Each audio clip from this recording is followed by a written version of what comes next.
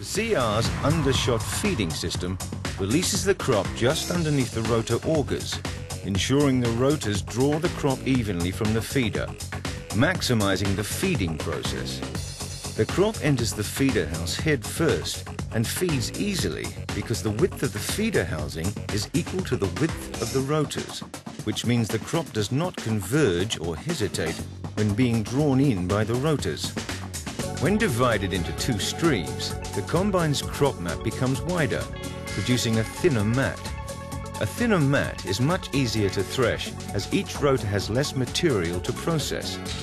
The CR's S-cube rotors incorporate segmented, spiraled and staggered rasp bars, which begin the threshing action.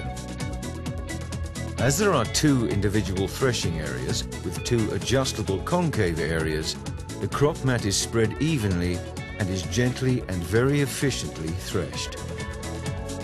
The side-by-side twin rotors promote a high level of grain-on-grain threshing.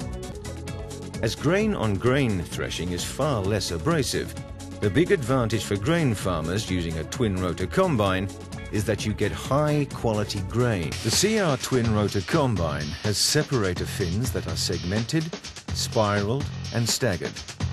These fins are specifically designed to assist in the separation process while preserving good quality straw.